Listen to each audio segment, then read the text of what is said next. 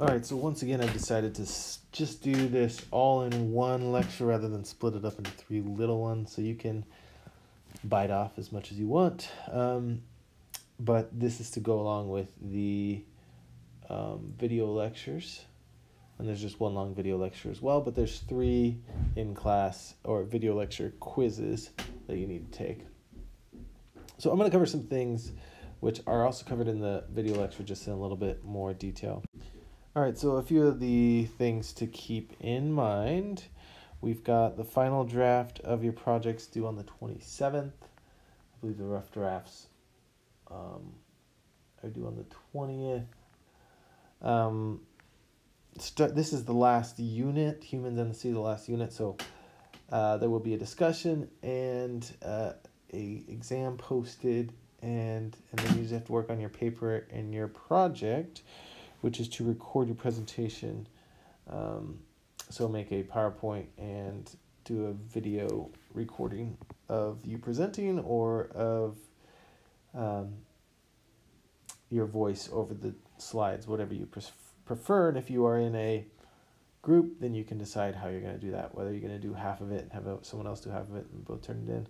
There's a rubric on the syllabus as well, or on the homepage in Canvas, for how you'll be graded for that as well. There is another assignment which we have, which is watch a documentary and write a 3-page paper. This is to replace one of the assignments we had on the field trip. So this is worth 100 points. There's, again, directions on the homepage or on the syllabus. So check that out for the rubric on how it'll be graded. Basically just want you to find a marine biology documentary and relate it to the course. There are lots of them available. There are many of free ones available as well. You can get some at your library if they're open, which they probably aren't. But let me know if you're having trouble finding one, but it should be relatively easy. And then we have one other thing. We have a quiz based on the species that the 175 students have made into a field guide. That we'll have more details forthcoming as we compile all the things and put it in a document and have you guys take a quiz on that. So other than these 3 things, that's the only other thing in the course. So should be winding down now, hopefully, or ramping up, however you want to see it, but the end is near. All right, so these are things we're going to go through, starting with growth rates of populations and maximum sustainable yield. There are 2 different ways in which most populations of organisms grow. All right, the first one is called exponential growth. And this is not unique to populations, but lots of things can grow exponentially. Essentially, it's growing without any restriction, right? So what it looks like when things grow exponentially is it's a sharp J curve. So if you look at infection rates of COVID-19, generally they follow this pattern after a country is first exposed, or someone who was exposed is first comes to the country. You have a few, and then it starts to gain steam, and eventually it takes over. So this is an J-shaped curve, and what we have on the x-axis then, on the y-axis we have population, so the total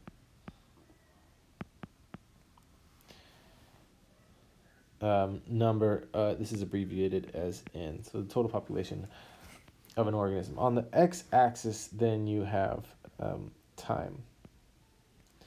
So essentially, over time, population grows and grows and grows and grows. Well, not everything can grow exponentially. There are things that can, for a short period of time, grow exponentially, but most things grow with some sort of inhibition. And generally there is some sort of limit to their population, and we call that then, and we're going to represent this by this dotted line, K, which is the carrying capacity.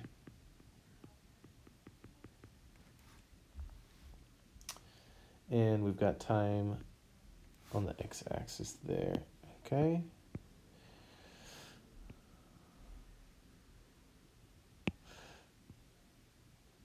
Oops, didn't mean to do that. Oh well.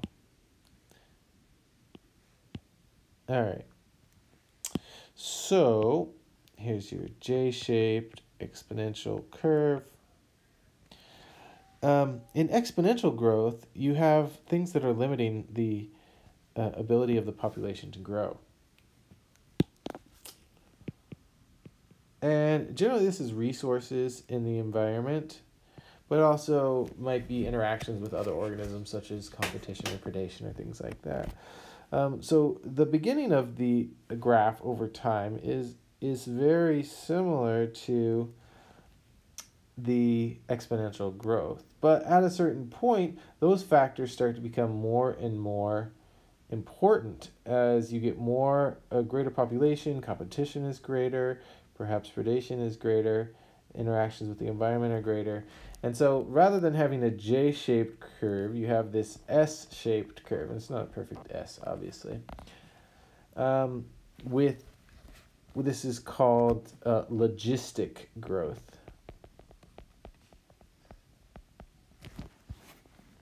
And when you model this, as you get closer and closer to the carrying capacity, the growth rate decreases. But at some point, you have exponential growth, right, down in this area. This is essentially exponential growth. And where this line is the steepest is where you have really the greatest growth rate.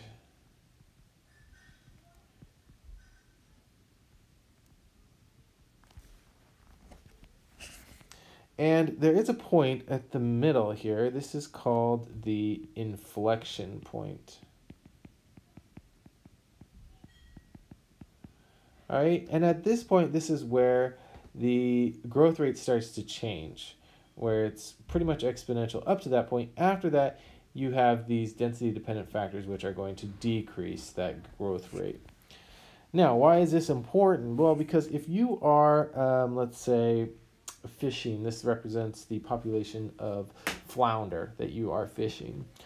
The rate at which you can fully increase or replace the population after harvest is going to be, somewhere in this area, somewhere near the inflection point where you have the greatest growth rate. And you want that because you want species to be able to rebound and reproduce as fast as possible.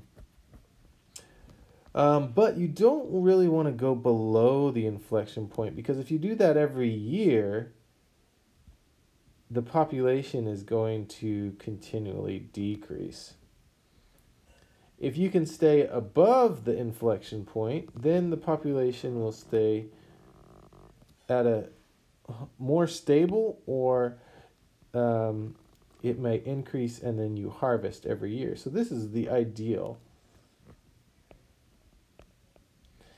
is the harvest, you take it back close to the inflection point, and it has the greatest ability to rebound after that. Okay, now we call generally this inflection point is the carrying capacity divided by 2. And that gives us the maximum sustainable yield. So if we can keep the population at half of the carrying capacity, so let's say the carrying capacity is 1 million fish, then we will keep the population at 500,000 each year. And let's say if we harvest at 5,000 each year, it will replace itself, 500,000 each year will replace itself with 200,000. Then we would be able to take 200,000 every year and it would have a stable population, and it would be maximizing its increase, and we'd be maximizing our sustainable yield. So that is generally the practice that most fisheries want to achieve, is the maximum sustainable yield. However, it is very difficult to get maximum sustainable yield because, for one reason, populations are not stable from year to year. Right? So you may have weather events. You may have ecological interactions.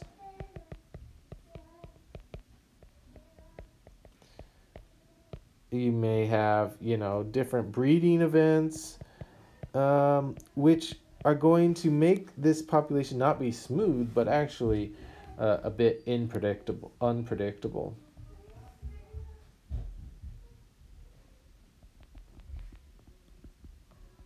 And so finding the actual amount you can harvest is very hard.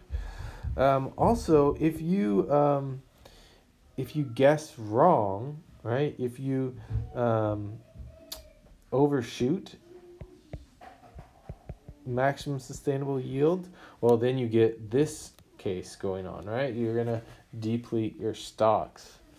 And then, generally, some fisheries get greedy and they just want to get as much as they can out of the stock while it's there. And so it becomes very difficult to actually sustainably maximize your take every year. All right, and one of the problems with some fisheries is that they are somewhat unregulated, and this is related. This is a phenomenon which is very common. You probably heard this before, called the tragedy of the commons, and this is essentially an allegory to show resource use. And the story goes like this: you have essentially the lord of the area living in his castle, right? Big doors here, right? And he declares where these peasants can graze their cattle, right? Oops. Okay, so if I want to move this guy, what do I do? Anyway, all right. And so peasant 1 is given this land, peasant 2 is given this land, peasant 3 is given this land. All right, and they have then their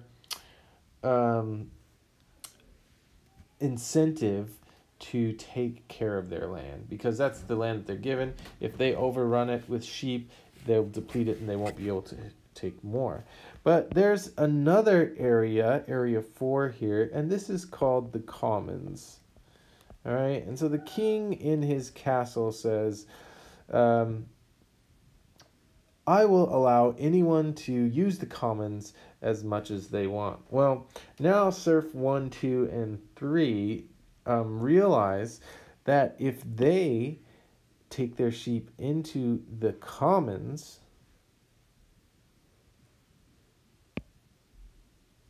then they don't have to worry about depleting their own land.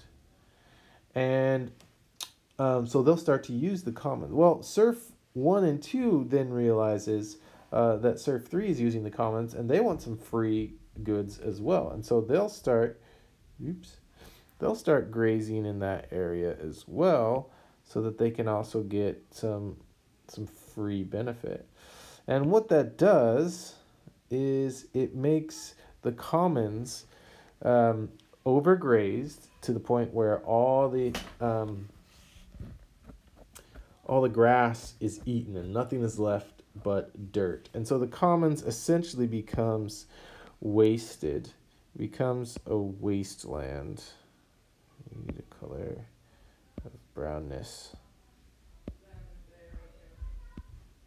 All right, so there's nothing but dirt here now, nothing can graze. And we call that the tragedy. Okay, the tragedy is that when you leave something to be unregulated and open, people are going to rush in and use the resource as quickly as possible because they all realize that it's only going to be there temporarily. So a fishing stock can also be, if it's unregulated, be treated as a commons. And it will be depleted if no one is there to manage it. And some stocks are like that. All right, hopefully you can see this. This is a updated version of some of the information that you had on the video lecture. Insights in the state of the world in fisheries and aquaculture. So some of the statistics here are similar but different. So nearly 60 million people were directly employed in fisheries and aquaculture, and this is looking at in the world. Some of the other statistics, fish supplies 50% or more of people's protein intake in these countries here.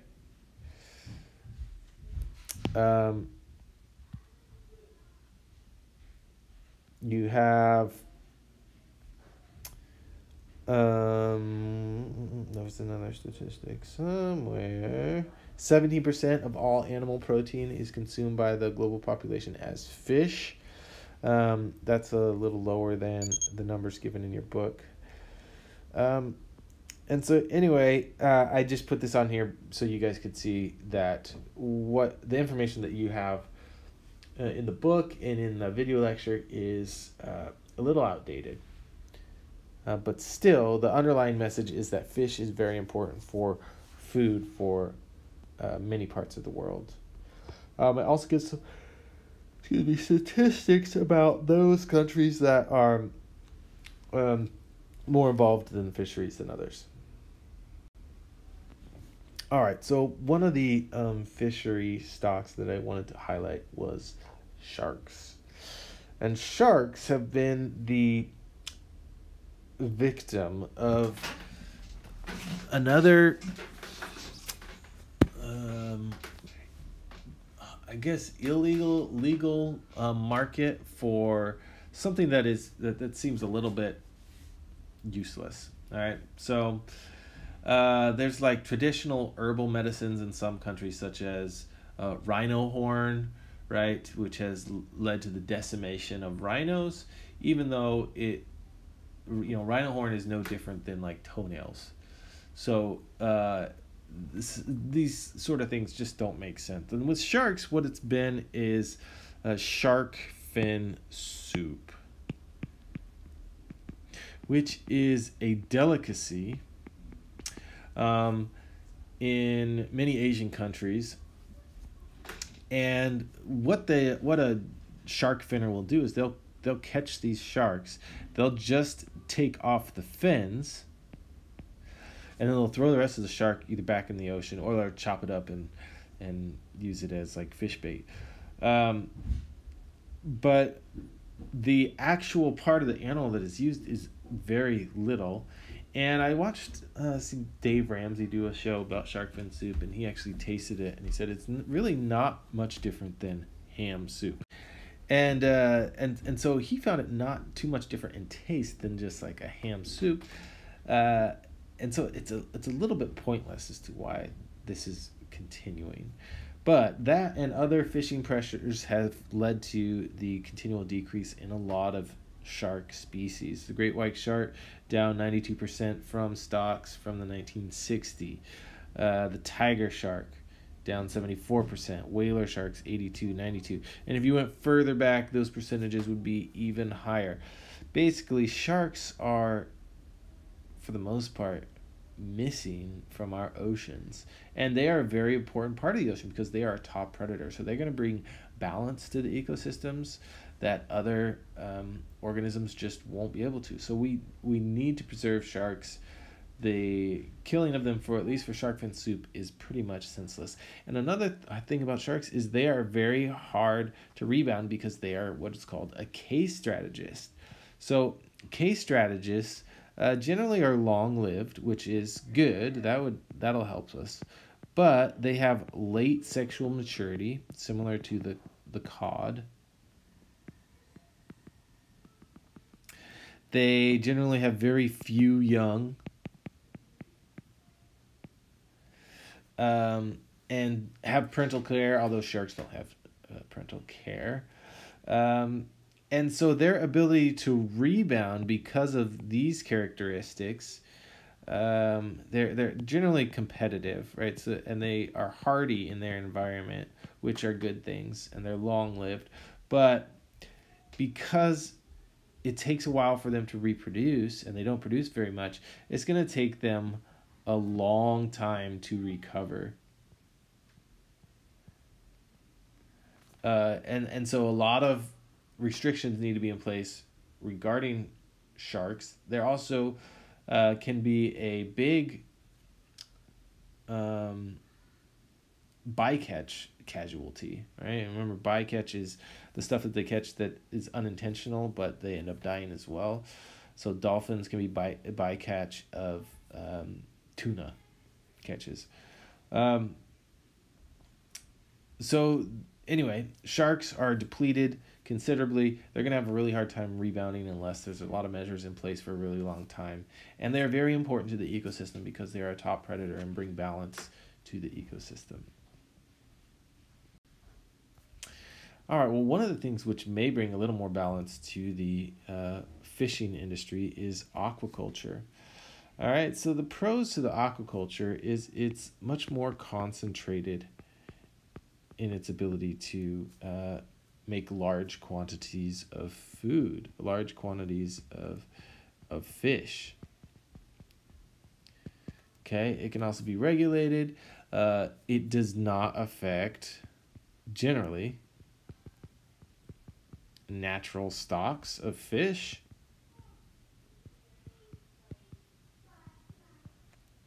It can generally be done pretty cheap.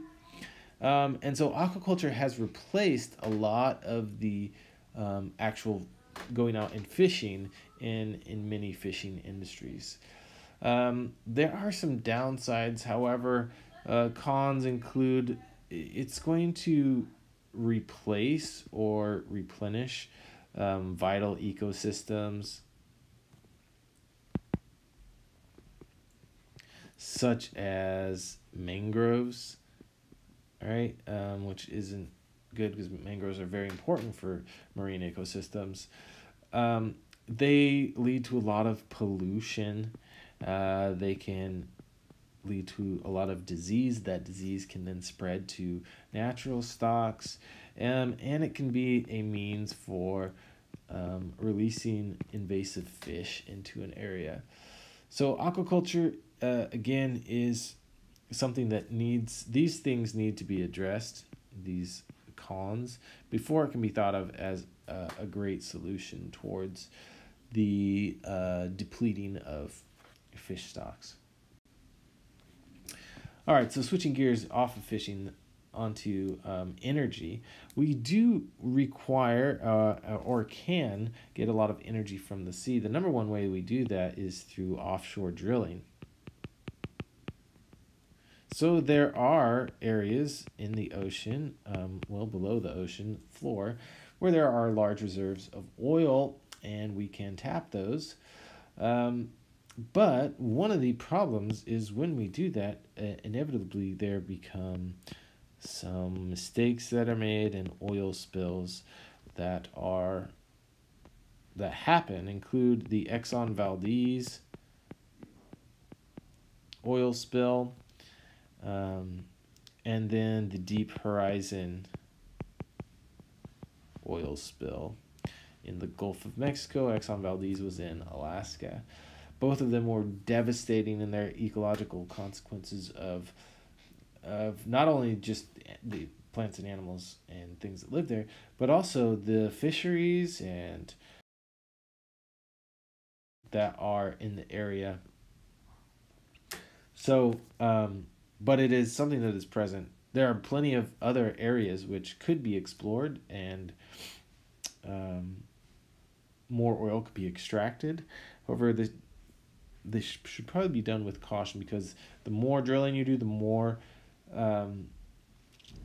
opportunities for accidents, which can be devastating to the ecosystem.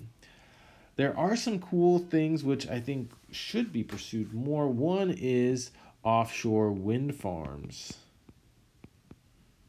What's nice about these is that they can gather energy in areas which are reduce a lot of the negatives where they're normally put. So they're normally put on land, on mountains and things, but these would be out of sight, so you don't have to worry about the eyesore. They would also be they would also be out of wildlife, at least aerial wildlife. So a lot less things fly over the ocean than they do over the land, and so you're not going to kill bats and birds as much. And hopefully underneath it could be done to be a lot less harmless as well, but that's yet to be seen. Another way you can get energy out of the ocean is through using the tides. Okay, so you can create turbo generators just like these, which are spin with the wind, that actually would spin as the tide comes in and out, and that can be a form of electricity. What's great about that is it's renewable, just like the wind. The tides are going to constantly come in and out every day, and so basically you have a infinite source of energy, as long as you put these turbo generators in the right area. Okay, so those are forms of energy which we can extract from the ocean. All right, the last thing I want to talk about is eutrophication and bioaccumulation. All right, so in a normal, healthy ecosystem, okay, you have, this is a river delta, which then leads to the ocean, right? And you have, let's see, let's get a green here. What you have is you have levels of, so once this gets to the ocean, you have phytoplankton, right, which are photosynthesizers. They're eaten by little zooplankton like shrimps. These are little shrimps eating them, yay. All right, and under the water, you're gonna have sea grasses, right, and then you're gonna have big beautiful fish, which are gonna be eating the phytoplankton. Right, that's a fishy here. And you'll have a nice, healthy ecosystem with multiple trophic levels. In eutrophication, what happens is you have these farms, right? These rows and rows of farms. They're growing soybeans, they're growing corn. And what they're doing is they are putting loads and loads of fertilizer on their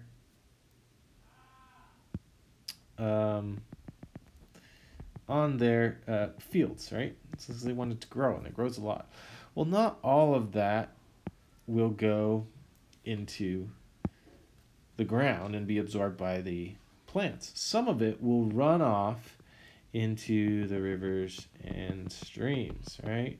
And all of that will concentrate then at these areas where the rivers meet the ocean. And what you'll get then is these phytoplankton, which is mostly algae, will now have tons and tons of nutrients. So rather than just being a small part of the ecosystem, you get these algae blooms. Okay? And now they've got they are not limited by any nutrients. And what that does is it makes it so these algae all over the place, all right, they eat up all the oxygen. And I don't mean by eat, but use up oxygen. And then they also create this basically thick blanket which blocks sunlight.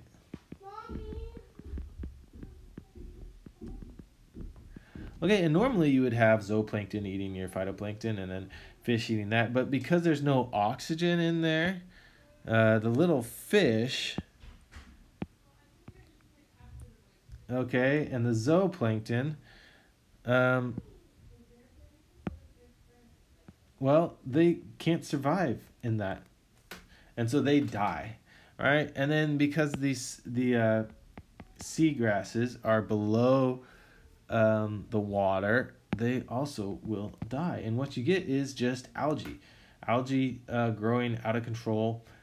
And sometimes these algae can also secrete toxins, which will cause marine mammals and other animals to die and exhibit pathological conditions. So this is called eutrophication because eu means one or true. Essentially, it only allows one thing to grow, and that's algae, instead of a very trophic level of organisms in the ecosystem. Okay, so also having to do with trophic levels, bioaccumulation starts where you have a certain amount of elements in the ocean. So let's say this brown represents the level of silver. No, let's not do silver. Let's do mercury, which I think is, I can't remember what this sign is for mercury. We'll just say mercury. All right, which is a heavy metal, which can cause lots of problems physiologically for organisms. Now, you've got phytoplankton, which live in the ocean, and they're going to have a certain amount of biomass. All right, so you've got your phytoplankton, and they're going to accumulate some of this mercury in their tissues. Not a lot, okay? And they don't live very long, so it doesn't really affect them. But our zooplankton, there's not as many as them as the phytoplankton. But they will eat the phytoplankton. And let's say this zooplankton eats 5 phytoplankton in its life. All right, well now it's going to have each of those 5 particles of mercury in its body, whatever it is. And so it's accumulated more mercury than the phytoplankton did, right? Well, the next level, let's say, are your small fish.